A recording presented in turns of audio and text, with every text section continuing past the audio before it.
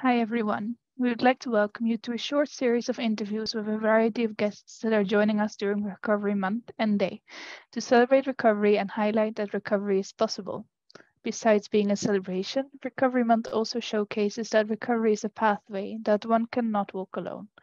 Even though recovery works in parts through individual efforts, the soil and structural environments are essential. Therefore, we should put efforts in creating the right environment to recover by reducing stigma and allowing a person in recovery to grow in their own pace. Before moving on to the interviews, I would briefly like to introduce ourselves. My name is Cressida and I'm representing the World Federation Against Drugs, which is a multilateral community with almost 370 non-governmental organizations and over 500 individuals from 64 countries. Our members represent all regions of the world. Our common aim is to strengthen prevention, increase access to treatment, and promote recovery. And we believe that only together we can work towards reaching this goal on a global level with a gender and child-sensitive perspective. My dear colleague Mulka is representing our WFAD Gender Working Group, and I would like to hand the word over to her to introduce herself and the working group. Everybody, my name is Mulka, and as Cressida said, I'm today on behalf of the Gender Working Group, which was created within the WFAD to specifically address the drug use and addiction among women, gender-based violence, and also its correlations with the healthcare, treatment, and recovery. And thank you so much, Brandon, for taking the time to join us for this Recovery Month series. And please introduce yourself and the organization. Great, yeah. So I'm Brandon Bergman. I'm a clinical psychologist by training. I'm the associate director at the Recovery Research Institute at the Mass General Hospital and an assistant professor of psychology in the Department of Psychiatry at Harvard Medical School. My own personal research focuses on recovery support services, community-based recovery support services, social technologies, and the life stage of emerging adulthood. And so in practice, what that looks like is I really care quite a bit about freely accessible online recovery support services like online communities, online recovery support meetings, and how they can be used to increase access to recovery supports for individuals with substance disorder or seeking recovery from substance disorder and so on. In terms of the Recovery Research Institute itself, it was founded in 2012 by Dr. John Kelly, who is the director and a mentor and senior colleague of mine. It's actually our 10-year anniversary this year, so it's been 10 years. And we're part of the Department of Psychiatry at the Massachusetts General Hospital, which is in Boston, Massachusetts. And the only other thing by way of introduction that I should mention is that we will often refer to ourselves as the RRI. That's our acronym, Recovery Research Institute, RRI.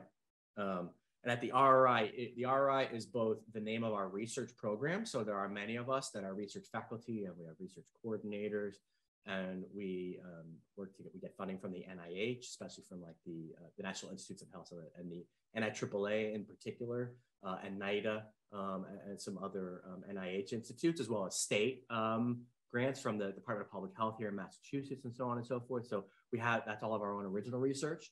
The RRI is also the name of our public health funded initiative, which is a philanthropically funded initiative to take all of the research on treatment and recovery from substance disorder, not just ours, but research that's occurring nationally, internationally, across the globe, really, specifically on how people change when it comes to substance use and other co-occurring disorders, treatment, recovery support services in particular, all the different pathways. And that initiative, the mission of that is to summarize, synthesize, disseminate, and to summarize, synthesize, translate, and disseminate all of this research across the globe for a variety of stakeholders. So yes, other scientists, as well as providers, clinicians, recovery support providers, but also policymakers and individuals in recovery or seeking recovery and their families. So a variety of stakeholder groups. And I'm happy to talk a little bit more about the various initiatives that we have in that larger initiative. But when we say the RRI, we both are talking about our original research and the faculty and the work that we do there, and also this philanthropically funded public health initiative to take everybody's work in this area across the globe and really translate it into formats that we think or hope are more fun and engaging for the general public. Thank you for the great Sure. introduction, and congratulations on your anniversary, first Thanks. of all. So you mentioned about these initiatives. Is there a way that people can approach you to kind of, submit an initiative, or are these initiatives already kind of selected by yourself and you're spreading it out to viewers and, as you said, the different stakeholders? And how are you spreading it out? Like, how are you providing people with this information? Yeah, so it's the answer to your question is really a both and. Most of the initiatives we have developed in-house, but we have a scientific advisory board. So individuals, William White, who's very well known theoretician, historian, legend in the field, Greg Williams, documentarian, but then there are scientists, David Best, Tom Horvath. I'm forgetting people, but so our initiatives are also helped or supported by the scientific advisory board, who we meet with a couple of times a year to get their input as experts. And I would say, so we are, those initiatives, I'll start there. Those initiatives are our bulletin, our monthly bulletin. There we take the latest science on treatment and recovery from substance disorder. And we have a newsletter that consists of usually about 8 of the latest studies. And we have a team of writers, and lots of us are involved. It's a very much a team effort there. And we take those papers and we create, again, what we hope are engaging research summaries with lots of visuals and explanations. And at the very end, they have, we have it's what we call it our bottom line, and where we have different take-home messages for each of these stakeholder groups. So for people in recovery, seeking recovery, their family members, providers, clinicians, other kinds of recovery support service providers, people who are really involved in the provision of services, other scientists, and then also policymakers. And so for each of them, we really do try to cater to all these different stakeholder groups. So the bulletin, it's free, it's freely available. Everything we do is completely not for profit. We have no financial incentives. It doesn't cost money for anybody to receive this science-based information. All they have to do is go to the website, recoveryanswers.org, and you'll see a spot to sign up, email, and then you'll get the RI bulletin in your inbox once a month. Even for Recovery Month, we had a special edition where we sort of did like a top 10 most popular articles from this past year, which we often will do for our sort of special edition of Recovery Month. So that's sort of our primary quote unquote initiative. We also have social media channels. So the website is a place where people can go, but we also have social media channels. Twitter is probably like our primary social media outlet. At Recovery Answers is the Twitter handle, but our name is Recovery Research Institute. You could search either one of those. And all of the articles that we're covering in the bulletin, we also will tweet about. We have an awesome health communications manager, Chris Rattan, who really does a fantastic job leading the way on all of that. We also have a LinkedIn page. I'm a little bit less involved with that, but I know there's a lot of cross-posting. So if people are more comfortable on LinkedIn than Twitter, pretty much everything that we do on Twitter is also getting posted on LinkedIn and vice versa. Again, there might be some things that are just on one versus the other. But we have both those, and we do have a Facebook page as well. And then, so those are our initiatives. And I would say, in terms of like being open to collaborating with outside folks, we definitely do pride ourselves in that. But everything would end up going through us and being approved by us and working with us as the kind of primary megaphone for any initiative. But if people are interested and have different kinds of, especially like public health focused initiatives when it comes to recovery, we're always looking to collaborate. And if people are trying to promote something that they're doing for the good of their community, if it's not-for-profit, public health, reach out to us. We're always open to those kinds of things. And I think the best way to get in touch with us is to just send an email to info@recoveryanswers.org.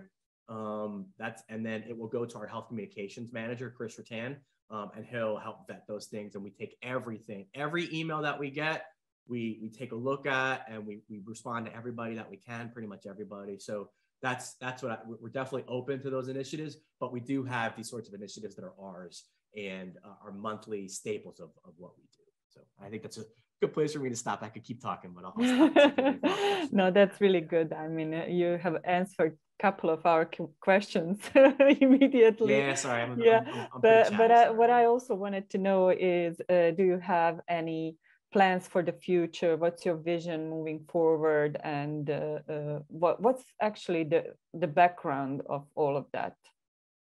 Yeah.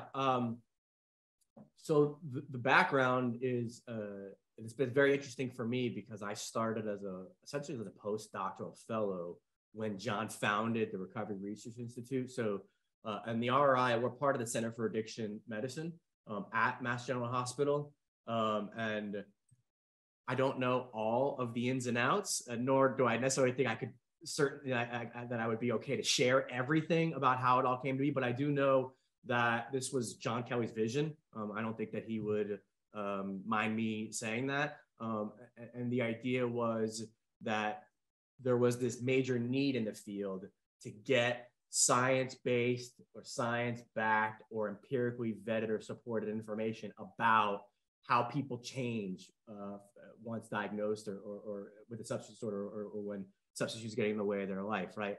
Which we would refer to broadly as recovery. And so it was a lot. There was an emerging body of science in the 90s and 2000s around people that were primarily doing work that was NIH funded on mutual help organizations, in particular 12-step organization AA. So there was this like groundswell of in the US and certainly in other countries as well, but in the US of NIH funded work, but where there were challenges about how to get that science out to the general public. And to really create these partnerships among and between the researchers, the providers, the recovery support and community treatment providers, and individuals themselves and policymakers. And so John founded the RRI with this scientific advisory board back in 2012. Again, like I said, 10 years ago. And it's just grown from there, and we're changing.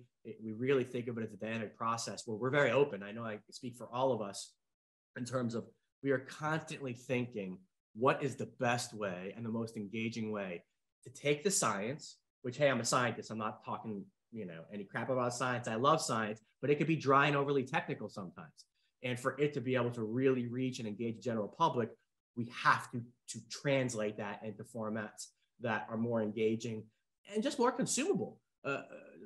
People that are listening to this might know, and I think that there really needs to be something done about this. I won't get on a soapbox for too long, but there are people that want to learn about the science, but they're behind paywalls, right? And publishing companies will create these pay-for models, and unless you're at some academic institution that pays for access, a lot of people don't have access to the studies themselves. So that's another thing that we do as a service, as a public health not-for-profit service, right, is to take that science and give the public access to that information. It's like, what do we know about the science? So I think that was in many ways John's vision. And it's really just grown over time, where back then I was one of two postdocs and there were two research coordinators and John. And now we're a team of, we just had our team meeting today. I think there were like 28 or 26 or 28 of us. We're faculty members, postdocs, research coordinators. We have people that are specifically working on the communication side of what we do. So we've really grown in a lot of ways. And I think I'll end that answer your question, where it's sort of, how do I see the future? I know one of the things that we're trying to work on is more modern, contemporary communication media formats. So like one of the things that listeners probably have at least heard of, if they've not experienced, is TikTok, right? And I know it's sort of popular among young folks, but it can be very engaging for lots of people. I was a co-author on a paper led by Alex Russell, who's a colleague of mine, looking at depictions of recovery on TikTok, for example. So, and in my experience, TikTok, while I'm sure it's not without its sort of nuances that everybody needs to be mindful of, it's got this multimodal audio-visual format with music and video, and then there's text that people can use. And so it's just very engaging. There's a reason that it's popular. And I think it's because it taps into all these different media in one fell swoop and one platform. And so I think, just to come back to what our vision is, I know we're not necessarily going to working with TikTok. I didn't mean that, but we're trying to figure out what is the best way to take the science and really engage people. We do have these bulletins, but there's a lot of text there, and we try to create as many visuals as possible, but we're starting to think about video and how can we use video, and what are the best ways to use video and audio, and then with text maybe in that context too, to really engage multiple stakeholders in multiple different ways. So I think that's what I would say, and I do think I speak for all of us. That is on the public health initiative side of what we do. And we're really trying to work on that, is to really create new, fun, modern, contemporary formats to get the science-based information out there. That would be very exciting to see that, actually, to see all the scientific papers in just a video. And I think that would help a lot of people to understand what it actually is. So that's a great initiative. I'm looking forward to when it's out there. Yes, definitely.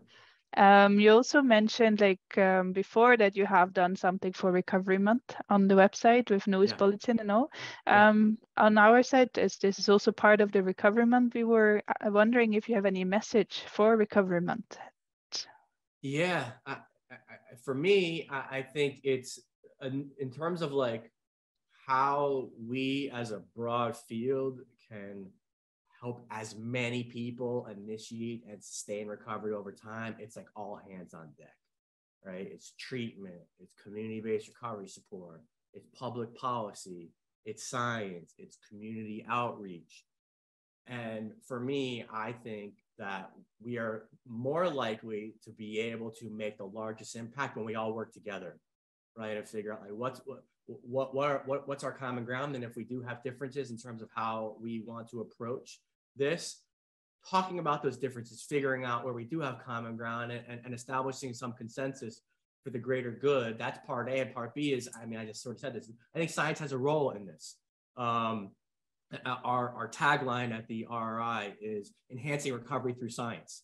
And so I know from experience that science, as scientists and people that care about the field of science, we have a lot to offer in terms of this overall broad mission as a field. Sort of working together, and science matters. I think those are my two primary messages. Yeah. Happy Recovery Month. This is great. Thank you so much, Brandon. Thank you for all of this. And I know that our members and listeners will be very happy to know all the details about Recovery Research Institute.